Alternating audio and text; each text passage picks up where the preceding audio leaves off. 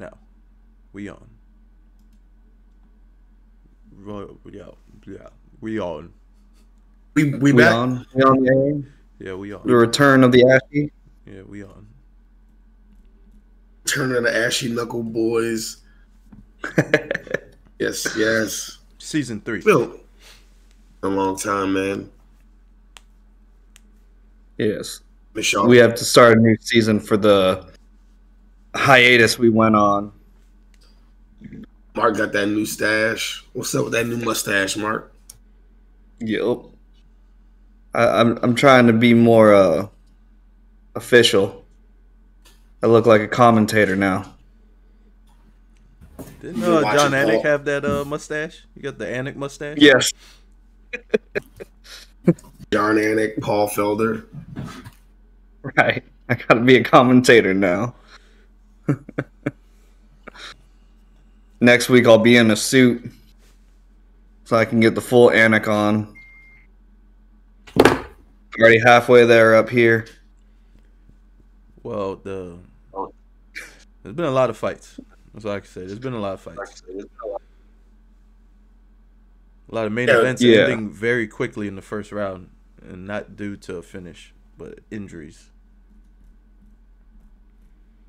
Yeah, so what's up with that? Let's go ahead and jump right into that Aspinall Blades fight and how this happened. Like, what exactly happened to him? Does anyone know what the injury ended up being? I know it's something with his knee, but I'm not sure what exactly it is because I haven't seen anything.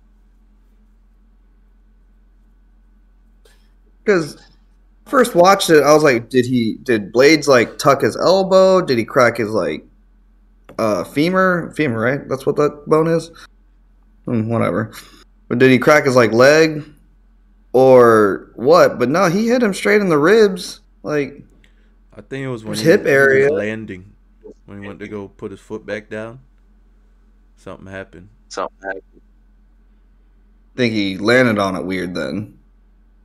Yeah. Yeah, when he threw that kick and he went to step back, his knee left the chat. Probably partially torn already then. I don't think it was a tear. I think it was a break, like a bone break. Like it looked like it was close to the patellar tendon or something like that, or it was like in the upper knee area. I mean, upper shin, like lower knee area. Because he laid there for a while and he didn't move. He was kind of like obviously like writhing in pain or whatever. But when they got when you see a sprain, like a ligament tear or a ligament sprain, usually they get to just walk off. They have damage, but they can walk off with some assistance. They had to put someone prop him up. Right. Or even when you watch football and you see a guy sprain their shit, like or tear their ACL, even if they're out for the year, they still walk off on their own power. This wasn't like that. Like he needed help. He was on the canvas for what seemed like forever, longer than the fight, obviously. And then they put him in like a cast and then kind of like a wheelbarrow or some shit. That's just like a little weird ass chair they put him in to like get him to peel him out of the octagon. Like they got to bring out like a gurney. So it looked pretty significant. It looked like a tear. It looked like more of a break. I agree. It was just weird the way that it did it, because like normally when you see a break, you see like some kind of Chris Weidman scenario or like, hopping or something. I don't know, like a tear. Like you said, it didn't seem like a tear, but it seems like a tear. But I don't know, just because the way it happened. You don't usually break your leg coming down and back. You usually break it on the kick or the block. Not coming back. It's usually the tears where you go put pressure back on it, then it rips more. It's just a weird sequence. Very, man. Wish Tom Aspinall a speedy recovery. Because I was really interested in that fight. They both he's so athletic and he's a huge heavyweight too, and he can be contender for the title.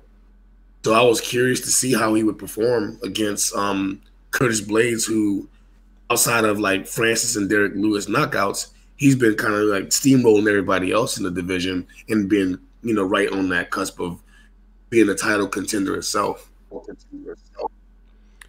He's one of the guys we talked about in our very first episode, I believe. One of the younger heavyweights on the rise. Yep. Yeah, we've always talked about him as a good prospect that's definitely on the rise, and we've all had high hopes for him. So Frank Mir Jr. Yeah, I hope he will speedy recovery. Was he in that same class as Cyril Gahn, or he was one of those guys on the come up with him. Yeah, about a year and a half ago. He took his time though. Where Cyril was like trying to push the envelope and push the Ngannou story, Aspinall was fine with just kind of slowly building up his opponents and getting to where he's at. He was open about that. Do you feel the winner of? I mean, let's assume Aspinall takes a year off. It takes only a year to recover. I mean, obviously, we're hoping for sooner, but that looked pretty serious. So I think a year would be generous at this point. But that's just we don't know that much information. I don't. At least I don't. I didn't get anything. Did you guys get any other news? No, I just looked it up. It hasn't been announced what the injury is yet. It's just knee injury. Okay, so let's assume he has like an injury that keeps him out for, let's say, a year. Where do you move forward for Blades? Like, do you give Blades the winner of Tuivasa Gane, or do you give Blades the loser of Tuivasa Gane, and somehow make that Aspinall fight a rematch with Blades? Because this is all obviously assumption, right? Because we don't know what they're going to do with Jones and Stipe. Francis is running through swimming pools with Usman. You know what I mean? Like he has nothing on the books. And I mean, for the foreseeable future, we don't even know. So we got Lewis and Gane. That's not Lewis, but Tuivasa and Cyril Gane. That's the only obvious booked fight of top ranking contenders. So what do we do with so what do you think happens going forward with Curtis Blades here? Who does he get matched up with? I'd say the winner. Yeah, I mean, it's really hard to say in that situation because you know that they're trying to make Stipe versus Jones. So they're trying to make that, so that kind of locks those two up. And I think Stipe is really only going to accept a John Jones fight or whoever has the title. I don't think he'll accept anything else. I don't think that John Jones will accept a Curtis Blades fight because he's only going to accept Stipe or whoever has the title either. And so you really only have the winner of the title match because Curtis Blades can't go backwards at this point. No. He definitely can't go backwards. He can't go backwards. He can't really go forward. He's kind of just stuck. Actually, and the unfortunate thing is, even if they do the Stipe versus Jones fight, the winner of that's going to get the winner of the title. Oh, of course. So he's just kind of fucked. He could even get the loser of the Tuivasa and Gane fight, depending on the outcome of the loss. Like if it's like a boring fight, actually I don't know, because it could be boring if Cyril just stays out of range from Ty the whole time, and just points him out, or he could finish him. I know he got the capability to finish people. He just been playing it safe to get to the title, so we'll see. I like Blades over Gane though. I've always liked Blades over a lot of people. He only had one weakness, and that's in transition, where Derek Lewis likes to uppercut, and so does Nagano. That's why I think Ty got a chance at him, honestly. Yeah. Yeah. But I mean, if he could ever shore that up, he's probably he is one of the best in that division. Period. So he's such a for Blades, you nailed it on the head. Pretty much only got starched by like huge power heads. He got like knocked out by Francis twice and then knocked out by Derek Lewis. But he usually doesn't struggle with the technical guys. Mm-hmm. Usually struggles with the power heads. And unfortunately for him, he got probably the best power head of all time as a champion. And then Ngannou, he's like max power. And then Derek Lewis is floating around the top 5 as the second crazy freak of nature type power guy. But all the technical guys that are in there, like Gon and Jones allegedly, and Stipe, I don't think he would struggle too much with those guys. Who knows? I had to see it to really make a real assessment, but he hasn't shown the track record to struggle against guys like that. When it comes to Gon versus Tuivasa, I really think Gon has a lot to prove after that performance he put on with Ngannou.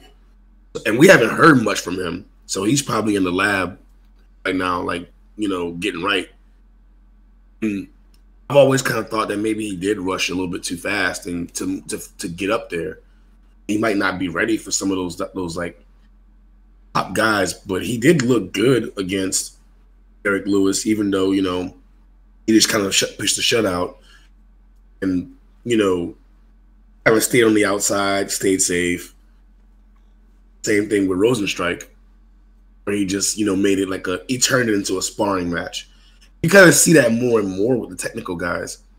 We kind of witnessed that in his last card with Chris Curtis and Jack Hermanson, where Jack was just content at staying on the outside, throwing multi-level kicks, and not engaging at all. Like, he made it a point to never engage. Like, it was kind of funny to watch. Like, you know what I mean? He was like playing tag, bro. Like, he would hit him, and then literally run around the ring. It was kind of funny, like, to watch. But I mean, it's obviously if you're trying to get a win, that's the strategy. But then, if you can't do that, then what? That's what we saw with Francis and Gon. Francis was like having none of that shit. He was having no part of playing this outside kickboxing game, and he turned into NCAA Ngannou, like All-American Ngannou. And he's that tattoo now. And that was one. Real D1 Ngannou was interesting to watch. Like, him just repeatedly take Gon down. But I think Gon has a lot to prove, and really going into this fight with Tuivasa, I think we're gonna get to see a more dangerous version of Gon. We know one thing about Ty is he can shut the lights out. If you get into a firefight with him. But one thing we also know about Tuivasa is he gets hit a lot in every fight. Every fight he's in, he survives a storm and then knocks the guy out in a firefight. He did it to Derek Lewis. He did it to a bunch of others on his rise up to this fight. So it's going to be interesting to see because Gon does have a lot of power. And he can, he's technically a really good striker. So if he's able to piece up Ty, this is kind of how I think it's going to go. I think he's going to end up TKOing Ty Tuivasa. Accumulation. He's going to hit him with a lot of shots and then eventually hurt him and put him away. But I think we're going to see a more like dangerous version of Gon. I don't think he's going to play it safe. That's really what it all depends on. Is he going to play it safe or not? Because like Tai Tuivasa won't let you just sit back the way that Gon likes to fight. He's going to be right in your face no matter what. And is Gon really that good at striking on his back foot power-wise? We'll see. I agree with you though. I think I do. Ty is really good at closing the distance and pressuring. So something's got to give. I still like Blades over Gon though. I like Blades over Gon. Yeah. I was really, you know what? And to go back to that brief Aspinall Blades fight, Blades tagged Aspinall like in a very opening sequence, caught him, and Aspinall beat it. That first shot, I don't know if it was just a fact of like maybe Curtis didn't he just touched him and didn't throw like a lot of power into that shot, or if just Aspinall has a really good chin. It could be a combination of both. But he caught him with a nice shot, and he kind of walked through it. I was really interested to see how that fight would have played out. So I think Curtis is definitely much improved, and I like him too. I like him in the matchup against Gon. To be fair, I like him against most guys that's not Francis. I think he matches up well against Stipe. I think he matches up well against John. I think he matches up well against because he's such a big heavyweight, and then he's when it comes to just the wrestling category. Obviously, it's mixed martial arts, and it's more than just wrestling, but not that many guys that can handle him trying to take them down. Agreed. I agree. Curtis Blades has good hands, not great, but good hands and great wrestling. Like I said, the only flaw in his game that I ever see is just his transitions. Like he really sucks at transitioning from striking to the takedown. He kind of telegraphs it a little too much, in my opinion. But at the same time, there's not enough heavyweights that have a good enough wrestling pedigree to stop it anyways. And unless they catch him coming in, that's the problem. And that's where I would see Stipe would have a advantage. But I think at this point, Stipe sat out too long, and he's probably not going to be able to handle that as well. There's a rumor about him putting on muscle. That's why he's been chilling. I mean, he could be. I haven't really seen much from him at all, to be honest. He's been real quiet. Yep, that's what they say. The rumors he's about a solid 250 now. Instead of, what was he, like 230, 240? Yeah, he was like 230, 240. Last time he put on muscle, he hit like 245. He was like normal, I guess. Yeah. But now they say he's like 250 solid. So do you think that's an overcorrection, though? Because one of the biggest things they were talking about with the last fight with Ngannou is he slimmed down. He slimmed down because he wanted more, what's it called, speed and to like kind of be more elusive. Do you think it's an overcorrection because he got knocked out again? No, I don't think so. I think he's just trying to compete with these big boys in the division. Like everybody, you look at the top of the division: Cyril Gane, Francis Ngannou, Curtis Blades, Aspinall. They're all like 6'5", 6'4", 6'5", 260. Mm-hmm. All big boys. And then if you add John to that mix, who took 2 years off the bulk up, he's 6'4", 6'5", 250, 260. I mean, so you got everybody in the divisions. They're just giants, man. So it's back to the Lesnar era. Everyone bulk up to compete with the champ. Yep, back to the Lesnar era. That's all you see is Lesnar, Shane Carwins, all these, these Jack Diesel heavyweights, like even remember Wolverine. Kareem, Frank Mir, because Frank Mir put on some muscle too. Oh, he bulked up too. Yeah. Yeah. I mean, he was always a big guy, but he on some size after he got manhandled by Brock and Shane. But yeah, Shane hit him with 1,000 uppercuts. That was nasty. I don't know how Shane lost that fight. Didn't. No, the Brock one. Oh, the Brock. He ran out Brock. of gas. I don't know how Shane lost that fight. I don't know how Brock Lesnar survived. Let me rephrase that. I don't know how Brock Lesnar survived long enough to win that fight. Prices of gas were cheaper back then. That boy ran out of gas. That's what happened. Shane was like, I threw all the whole thing at you. I found everything under the octagon and hit you with it. Yeah, the miles per gallon wasn't good enough. Let me tell you something. Boy's done. Yeah, ain't nothing left to give. Yeah. But yeah, speaking about the London card, we had the Wonder Twins do their thing again, and I'm not sure where Molly's going, but where you guys think good old Patty's going? Top 15? He going up. He's not ranked right now, right? Not yet. Okay. I mean, that top 15 is pretty solid. Yeah, that top 15 is pretty solid.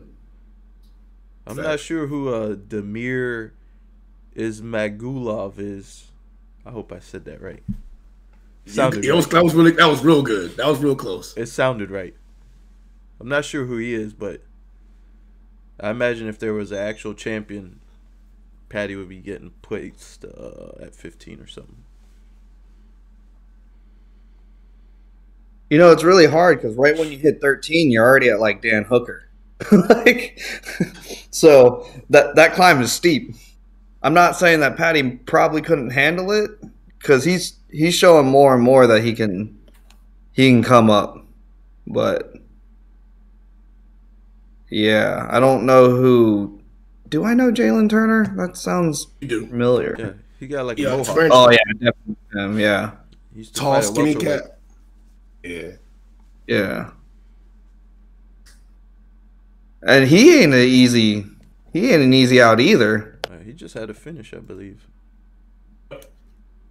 Larky. Yeah, he choked out Riddle. Izzy and them. Brad Riddle. Went back-to-back finishes, right? Yeah. 3 in a row. I say to him though. I say he fights Dan Hooker or Jalen. 5 in a row. Yo, he got 5 finishes in a row. Quality ones too. Yeah. Yeah. That's what I'm saying. That's a steep climb, real quick. He's like, where's he at on his contract talks? Is he going to pull a Sean O'Malley and be ready to make them big bucks and go up to the rankings? I think he's already making the big bucks because he's every time they fight in London, obviously I think he's getting a little piece of that. I don't know if it's official, but he don't seem to be having like any gripes about money. And also, Champagne Poppy, aka Drake, a huge bet on both Molly and Patty, and he won. I think he won like $3 million. Gave them both Rolexes or something like that as a bonus. How about this? How about we have a pay-per-view in Ireland and put him up against McGregor as the comeback?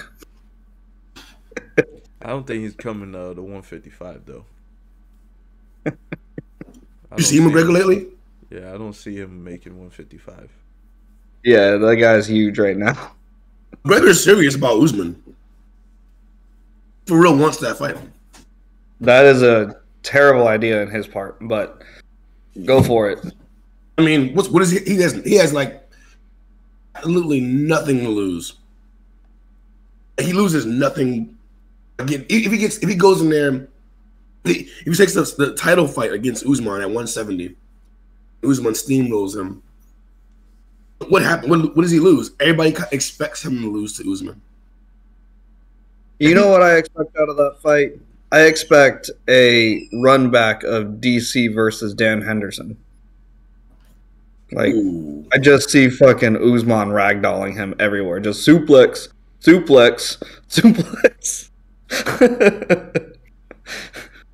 Let's play a little game. What if Conor gets that left hand off, ags Usman, wobbles him, and is able to like put him away somehow? And the Irish are back. If that ever happens, and it's not, I mean, obviously you're going to have the fluke situation that everyone's going to scream out, obviously, but I don't know. I don't think the Irish would be back because you don't have anyone else other than Conor back in the Irish right now. That's all you need, though. Conor's all you need. It's a one-man army. Coming from a guy that works with a lot of Irish, he doesn't even have the Irish behind him anymore. He has Americans behind him. He doesn't have Irish people behind him. He's not very loved in Ireland as much anymore. I don't see him defending that title even if he did win it. When does he ever defend a title? Oh, that's true.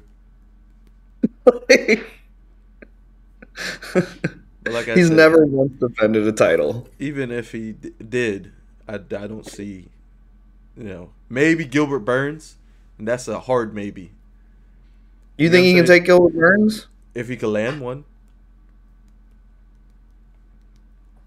That's like I said, a hard maybe.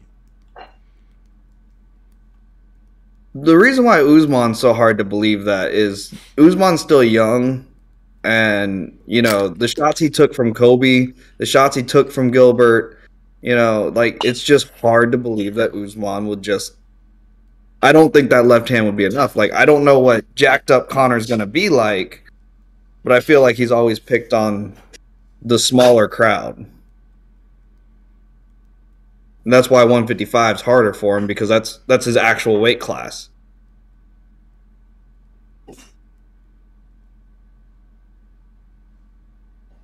I agree. I mean, I don't think that. All I'm saying in that fight, this is just hypothetical, right?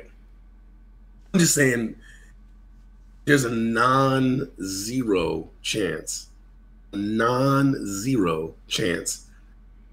that Conor can land a shot on Usman, because Usman can be hit. I mean, we've seen it. He's hittable, but and especially coming from a counter striker that's as skilled as McGregor is. Does McGregor have enough pop at 170 to do any real damage? Because, I mean, that legendary left hand, like you said, disappeared higher the weight class he went into. Because at 45, it was putting people away. At 55, not so much. I mean, he did get Eddie Alvarez out of there. But that wasn't one pop either. That was an accumulation, a lot of it, and quick. But yeah, the only person that he really like put away real quick with that left hand pop was Cerrone, and that was at 170. And that started with the shoulder check, the little shoulder thing. Remember? No, yeah, wasn't really. And Cerrone legitimately admitted he quit in that fight. I don't see any quit in Usman. Yeah. No. I mean, let's be real. Conor, while I said he has a non-zero chance, still less than 1% to me. He can do anything, Usman at all. But this point in his career, I mean, it's a big title fight, a lot of money. Which, I mean, people say like, well, he's not in it for the money no more, or his heart's not in it because he's already made so much money. is never enough. It's an insatiable desire. You're not gonna ever go like, oh, I have enough money. You're prize fighter or anybody for that matter. I'm like, even the guys who have all the money are still trying to get more.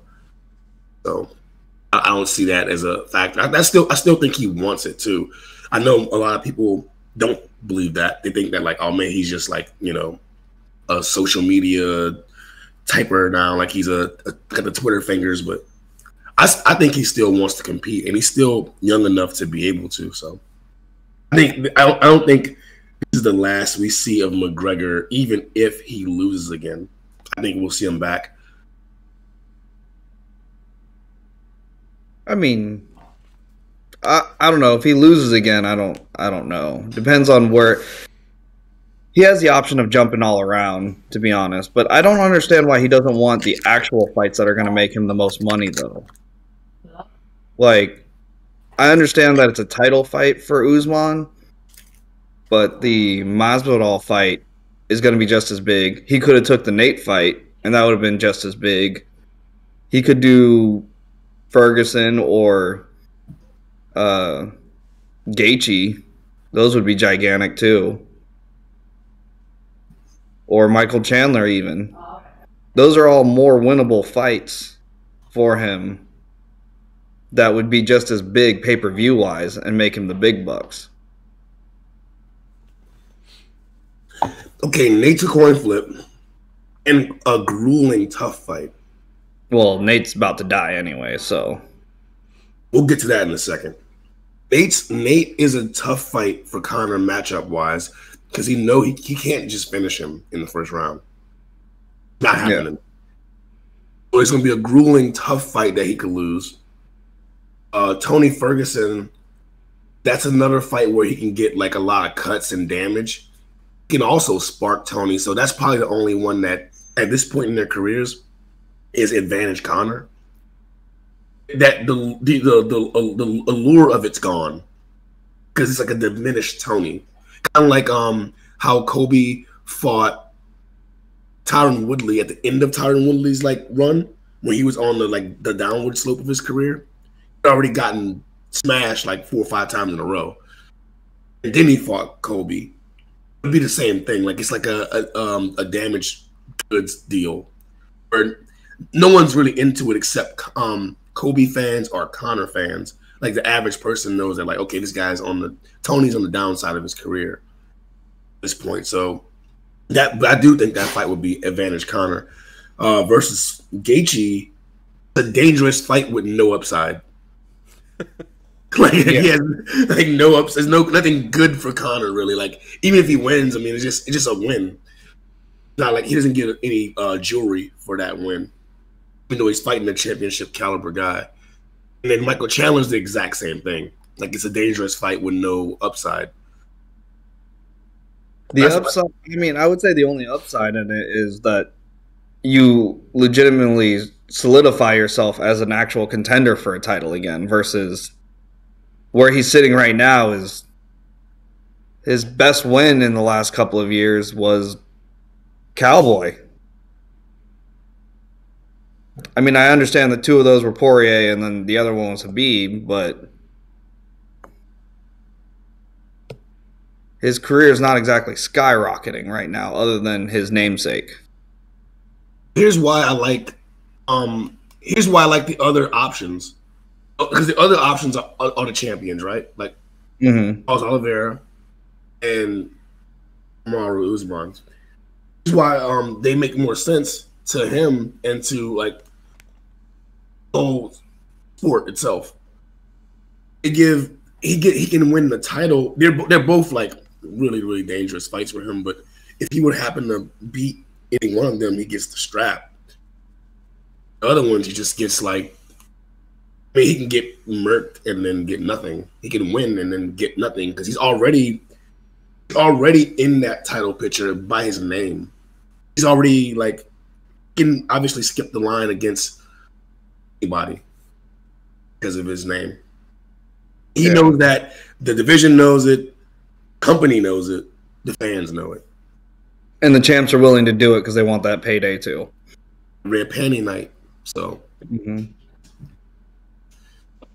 this is what it is at this point with him. We know, like we get it. He's gonna get that preferential treatment. So yeah. For him, it's all about like which one has the most upside. That's all I see it as now. Like he had the upside with matchup like against Oliveira. I mean, Oliveira's hittable, and then we've seen if you knock Oliveira down in the first round, you're gonna get choked out.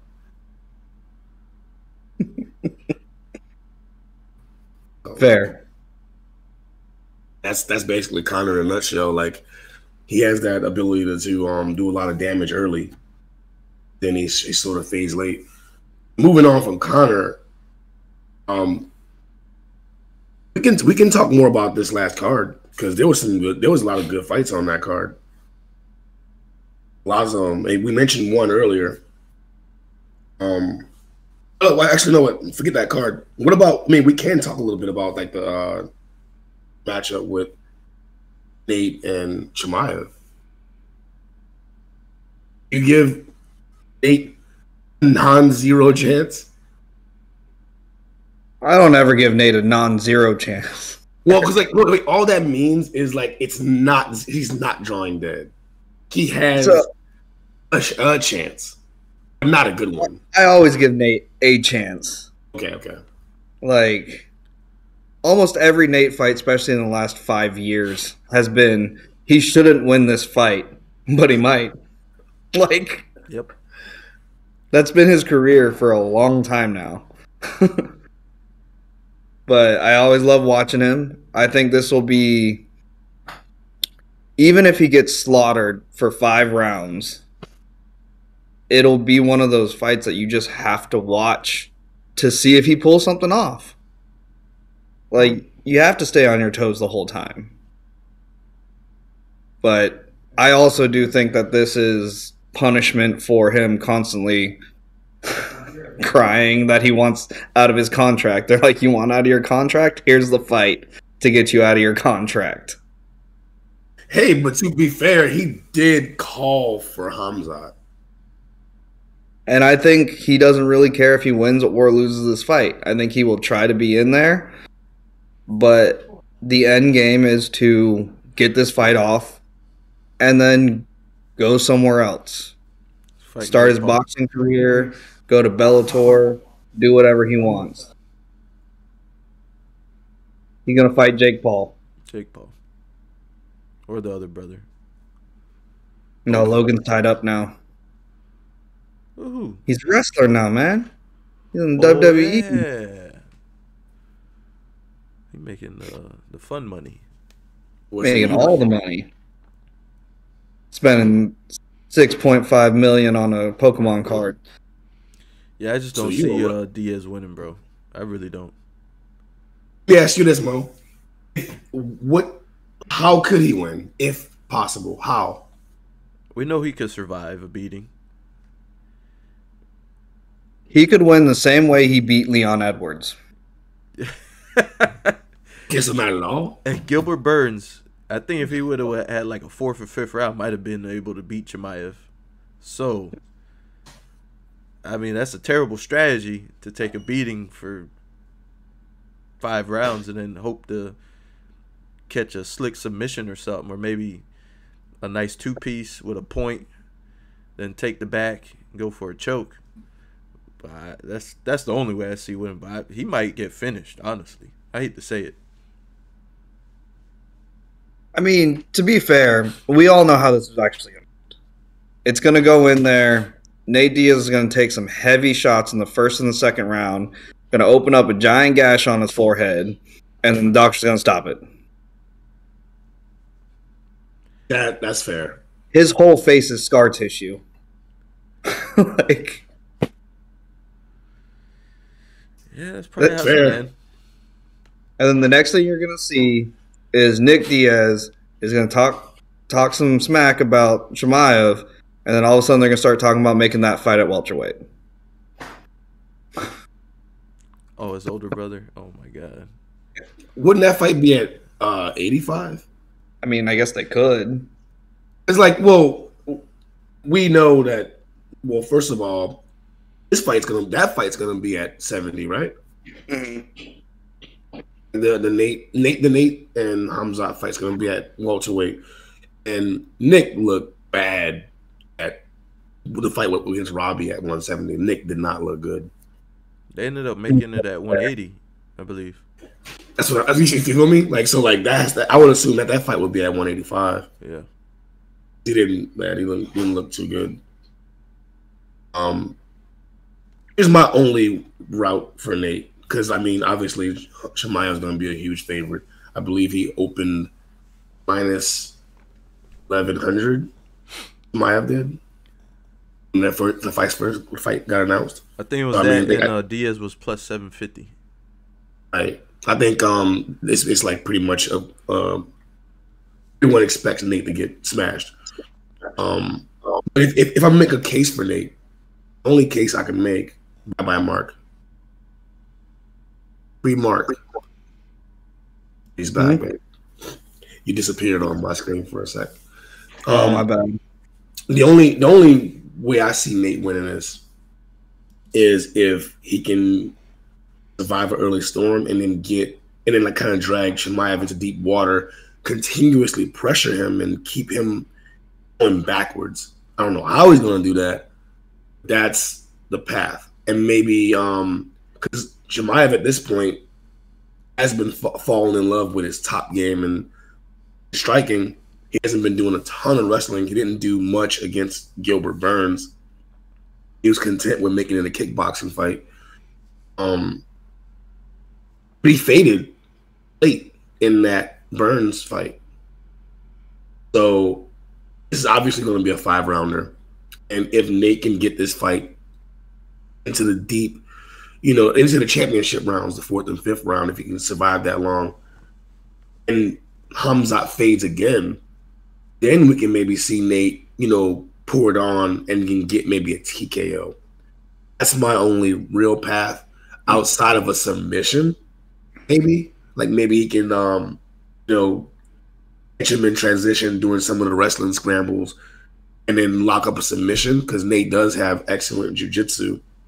Mm-hmm. But that's my path. I think it would be an endurance battle, and then Nate just happens to have more in the tank at the end. But I do agree with you that it's going to be a bloody mess, probably from first round on.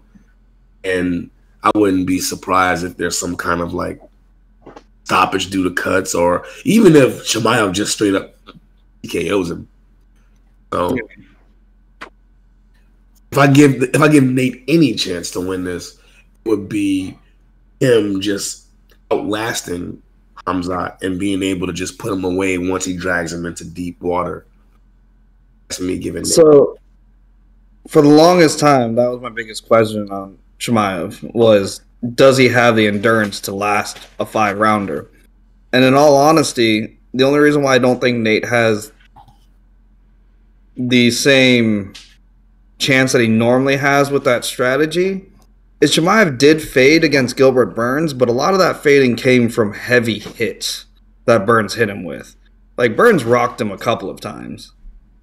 And I think if he didn't get hurt like that, he might have had the endurance to keep going, in all honesty. And you know that Nate, unless he just finds some clean shot, he's not a power hitter. So he's not going to make Chimaev fade like that with those punches. Agreed. I don't think Nate... Listen, Nate can't finish a bowl of nachos, bro. Period. I don't think he has the power to really put anybody away with one shot. That's never been his thing. Like, he's always, accumulation. And to be real, maybe that's not... Maybe Gilbert kind of lost the fight because of that. I mean, when you have that kind of output and you're not knocking a guy out, it takes some of your gas tank too. So the fact that Nate doesn't go, full blast on every shot trying to get you out of there. He can still hit you with 60%, 40%, 50% his power the whole fight. And if you're declining, if a guy's like, there were moments in the fight where Hamzat was clearly like, that fourth round against Gilbert, Hamzat looked like his feet was stuck in the mud. And if you're doing that against Nate, he's not going to let you off the hook. He's going to keep pressuring you forward, keep hitting you with a lot of shots, talking shit, slapping you, and taking more of you. He doesn't get a chance to recover and get your energy back. Which Gilbert did let Chimaev off the hook a lot because it was breaks in between him throwing power shots. And that's how guys like, you notice guys like those guys who have that cardio kingpin style, like Kobe, like Nate, all those guys like that. They're not letting you off the hook.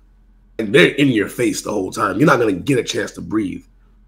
So that's what I mean by dragging him into deep water. I think if he did get into a point where he was kind of like stuck in the mud again, he can, keep it going forward and keep pressuring him and make him have to deal with whatever it is that he's hitting him with. Even though Nate doesn't hit necessarily like hard, he can still stun you. I mean, obviously he did it to Leon in the 5th.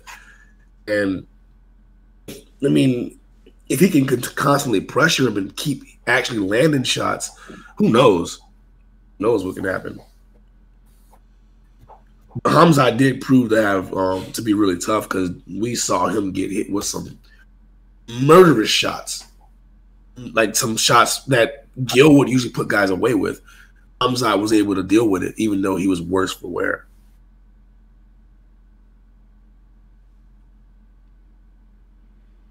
You guys want to talk about that bare knuckle? Yes. I have not seen any of it, but I heard it was epic. Hey, man. If you're a fight fan and you want to see some fights with not a lot of technique, but it's all action and there's pain and blood, check out some bare knuckle. What are they called? Bare knuckle fighting championships. Check them out. The BKFC? Yes. Not to be confused with Burger King KFC. It's bare knuckle fighting championships. I don't even know the name of these dudes, but they were banging. That's all I gotta say. I was pleasantly surprised. That was my first time watching too. I've seen like the highlights and I've seen some of the stuff on like promo videos. I never watched the whole card, top to bottom, until this weekend. And I like what I saw. I'm a fan. They made a fan of me, sure. And I think that I mean, look, that's one sport where a lot of guys when they watch UFC or they watch MMA, they get a little bit like bogged down when there's a lull in action because of grappling. Not with this. When you watch boxing, they get a little bit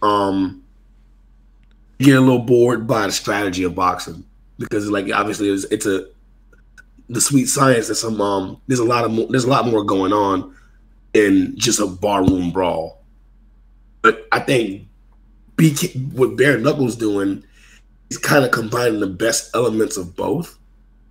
The stand-up, because you got the dirty boxing from MMA. You can hold and hit. You can hit and you can do like some stuff that you can't really get away with in boxing. You can get away with it in MMA, bare knuckle. And then you got the elements of boxing where it's just pure stand-up. There's no kicks. There's no grappling at all. Just a straight up like a street fight almost with gentleman rules.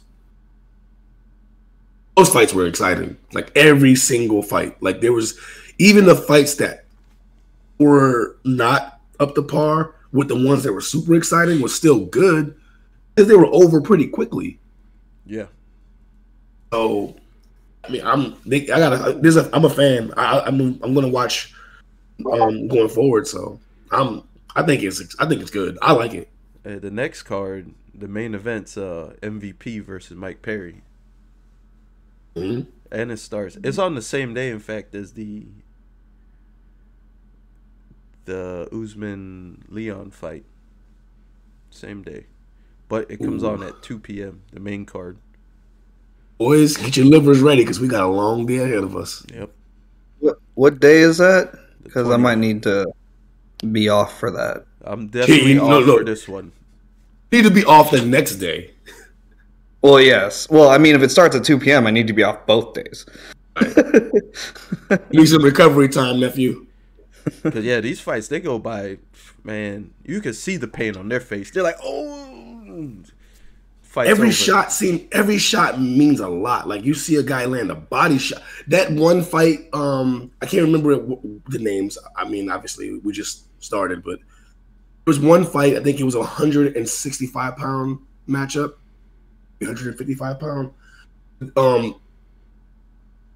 In the first round, the opening sequence, guy gets dropped, a shot to the head, like a right hand. He drops him.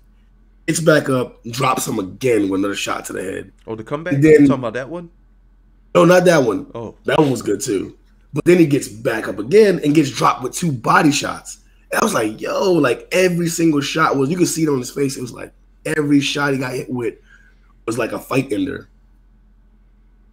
Except he survived, got back up, survived the 10 count, and then got knocked back down again. So they were entertaining, but that fight you just mentioned where dude came off the canvas like 2 or 3 times to get the win, to get the knockout win. Yeah. He showed a lot of heart. Let's see if I can figure out which guy that was. I know we gotta be able to watch. We gotta see them. Gotta be able to keep track of these names if we're gonna talk about them because we're just like talking about fighter X and fighter Y right now. Well, we can start expanding into all that. Listen. I think. I mean, we're covering fight sports, so boxing has so many fights in between. I mean, the only fight that looks something right now is this Tank Davis versus Ryan Garcia. That's the only thing that looks that's juicy. Nobody wants to fight Bud Crawford right now. So, and he's like probably one of the best American champions since Floyd. Much more brutal style. He's much more entertaining to watch, but he can't get a matchup. I thought they were trying to line him up with Spence. No. I mean, that's the fight to make. It's been the fight to make for the last 3 years. Oh man. But that's how boxing. That's how it's gonna be. You know how boxing is, man. Yep. We didn't get Manny Pacquiao versus Floyd until like when it should have happened. We didn't get it for another like 4 or 5 years. Mostly like the promoters. It's not the fighters. It's mostly like the promoters. Like until like 10 years for that one. Right. You know what I mean? Like it's mostly the promoters telling the other promoters to fuck off. Yeah. Or they can't come to terms with these major deals that they have to do. Right. It's the promoters. They're like they want to get the most. They won't give ground to each other. They're equally powerful. Imagine it like basically it's like McDonald's and Burger King fighting over a corner lot. Like they try to talk. They usually do. They usually right across the street from each other. They're like, hey. Right, but that's what I'm saying. Like they're not gonna like if one of them like, look, I want the one with the turning lane. Like, no, I want the one with the turning lane, and they're not gonna like give ground to each other. You know what I mean? Like that's all you see is like the negotiation between. They basically argue over every little aspect until finally they get a chance to like iron out the details. But it's lawyers and it's like a bunch of small print that has nothing to do with the actual fighters. Because the fighters themselves, I mean, they're willing to get in there. Obviously, I mean that's what they do for a living. But it's the promotions usually like they don't, and some promotions don't really mix well with each other. That's what we really had with Pacquiao and Floyd. I think it's who represents Floyd. I mean, who represents Pacquiao? Was it Arum? Arum? I can't remember. I can't remember. I'm not sure. Anyways, I didn't watch that hardcore. Whoever it was, like they don't. I mean, they don't work well together because like one side's gonna be like, okay, I want this, and they will be like, fuck you, fuck you, fuck you. You know what I mean? And they won't like they don't negotiate well. So it takes a while before they can get everything ironed out, and they make some compromises. A lot of ego, huge egos involved. So that's why you don't get the matchups you want to see in boxing when you want to see them. Rarely is it on the fighter. Yeah, their weight classes are very different. Very different. And there's like a billion of them. What are they? I'm looking at BKFCs. Right. Oh, BK. Aren't they more like boxing's weight classes though? I thought it's closer. No, but it's not though. I mean, it's. I guess it's closer, but it's not the same. Yeah, it's not like increments of 4. But their middleweight is 175, and their welterweight is 165. I don't hate it. They got featherweight at 146. Light heavyweight's like 180s. Not bad. Oh, Paige Van Zandt's also fighting on this London card for the BKFC. I thought they were gonna cut her. She's 0-2. I think after her last fight, the promoter was like, I mean, if she wants to fight again, I guess we'll give her one more. But they don't seem very enthusiastic about her career, period.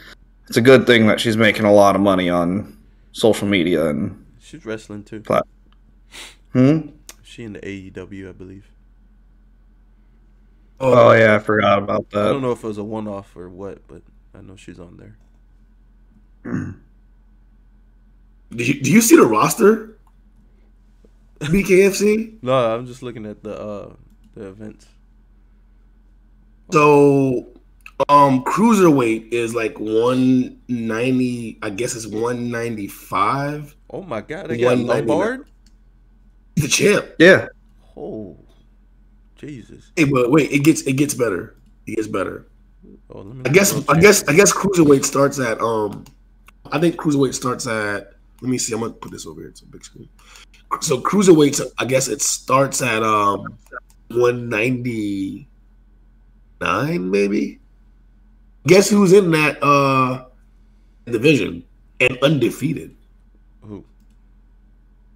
You remember a UFC fighter by the name of Houston Alexander? What? Hold on. What? Where? Wow, that's a throwback. What was Houston that? Alexander, bro, he's legit 50 years old. What weight class? He's fighting at 199, which is I think cruiserweight. It's like right above light heavyweight. Because light heavyweight I think is 185. In this division. I feel like they should have just made that an even 200, but I think anything over one, because all the heavyweights, like it varies from like heavyweight starts at like 206, the same as like like any other promotion. I will tell you one thing: these pictures, they look more menacing than the UFC's pictures. You get what I'm saying? Sure. These guys look like trying to beautify them. It's like mugshots almost, man. Like, oh. Whoa. No, I agree. These pictures do look more like they look like gladiators, bro. When you see these pictures, like, oh shit, like. Hey, was Johnny Bedford in the UFC? Who? Johnny Bedford. Does that name ring a bell? Not really for me. I don't know. He looks very familiar. God, Houston Alexander. Homie is 50 years old, bro. That just says 50. No joke, 50. He's 2-0. One knockout. That's something else, man. 50. I mean, that's one thing that he had in spades. Houston Alexander can crack. I mean, yeah, he used to be a big.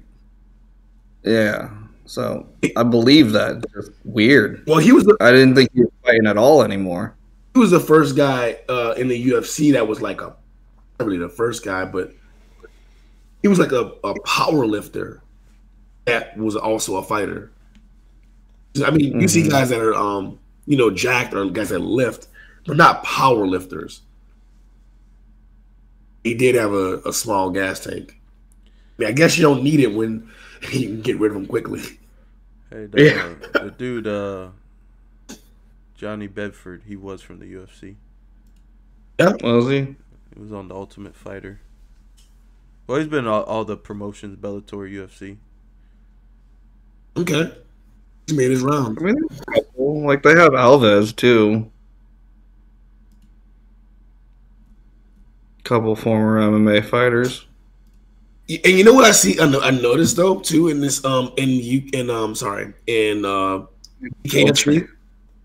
I'm noticing in BKFC is a lot of guys they're weight fluid. They switch between one or two weight classes because if you look at the welterweight champion, lightweight champion, and the welterweight champion is the same guy. It's Palomino. Undefeated, and he's both the lightweight and the welterweight champion. And then Lorenzo Hunt, who's the light heavyweight champion, also competes at cruiserweight. So like they kind of go between those weight gaps. Same as in and that's what you see from boxing too. Like you see guys move up a few spots, and you see it in MMA, but it's not as prevalent. Between like I mean, you might see guys go for champ, but you don't see like just regular contenders going from weight class to weight class. They kind of usually stick to one or the other. I think that's a lot of that has to do with the big weight class differences though, because that's a little harder to swing than when it's only like 4 or 5 pounds of a difference, right? In some of these classes, right? And then I mean, that's why boxing does it all the time. Is like when you're only swinging between 3 pounds, it's not that big of a deal. Facts. Not as big of a deal. The jumps in MMA are huge. Oh yeah. From 85 to 205, that's two different guys. Yeah. Yo, John Dodson's fighting over here too? Yeah, John Dodson, Marcus Brimage. What the You remember Marcus Brimage? Oh, the Scouter? Yeah. Scouter, yeah. Boy had the Ginyu force. He came out with the Ginyu suit. Whatever. Hey, you guys ready to call it? Yeah, man. Yeah. Good to be back. Good to be back, man. Fight sport for the fans, by the fans, baby. We cover all things fight sports. I want to look to see some more BKFC because I think they might carve out a nice little lane for themselves and become something special. At first, I thought it was something that wasn't gonna be like around for long, but after watching it, that's entertainment. Right. And before we close, I was always curious about this because like if you listen to the average MMA fan, whether it be online, like Twitter, or at a bar in real life, average MMA fan, they don't really care for the grappling too much on average, especially when there's lulls in the action. Then kickboxing and Muay Thai, they don't have much of that at all, isn't more popular in the United States. It's all about promotion. I think promotion has a large influence on that. I think it's more they just want pure nonstop action, and even in kickboxing and Muay Thai, there's a lot of stalls and a lot of lulls in action. If you watch the average kickboxing fight or the average Muay Thai fight, even though it's all stand up, they still have it's not crazy fast paced the way most MMA fights tend to be. But this kind of like bridges that gap where it's just constant in your face. And like we in the era of very low attention spans, bro. So you got to be able to get it in there quickly. I think BKFC does that for us. This brings the violence that they want, because the type of fan that you're talking about is the guy that just wants knockouts and blood. And if anything, just bleed. Was going to bring the blood. Yeah, just bleed. Yeah. On that note, though, like and subscribe. Holla at your boys.